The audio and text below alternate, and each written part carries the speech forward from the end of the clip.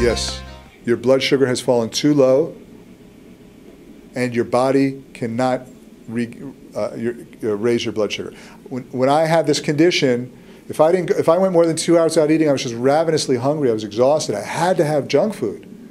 But now my body's just very, very efficient at burning fat and retrieving and raising blood sugar. So I can go very long periods of time without eating. I don't have to think about it. And that's the way it'll be for you over time once the condition's reversed.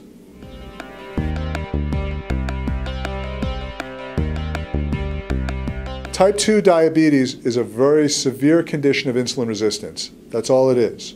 When insulin resistance gets so bad, your blood sugar levels go up because your body just can't lower blood sugar because it's just not listening to insulin. And then what happens is your doctor gives you more insulin and to lower your blood sugar. And it is crucial to lower your blood sugar, but it's a vicious cycle because the higher your insulin levels are, the less your body's going to listen to insulin. It's a little bit like being in a concert when the music's too loud. The louder the music gets, the more deaf your ears get.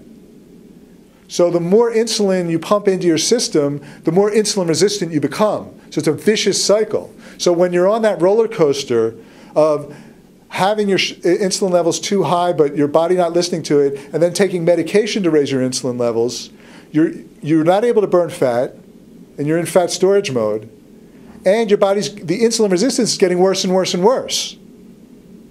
So the key to managing type 2 diabetes is by reversing the insulin resistance,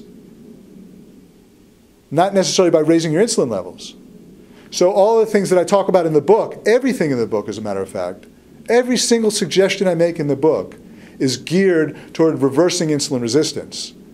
And what I have found is there are a lot of people out there that all of a sudden, and this is just a kind of a byproduct of the whole process that I wasn't even expecting, their doctor said, your blood sugar's fine, you don't need medication anymore. And this is their doctor telling them this. And these are people that were taking 10, 11 tablets a day, and they're not anymore.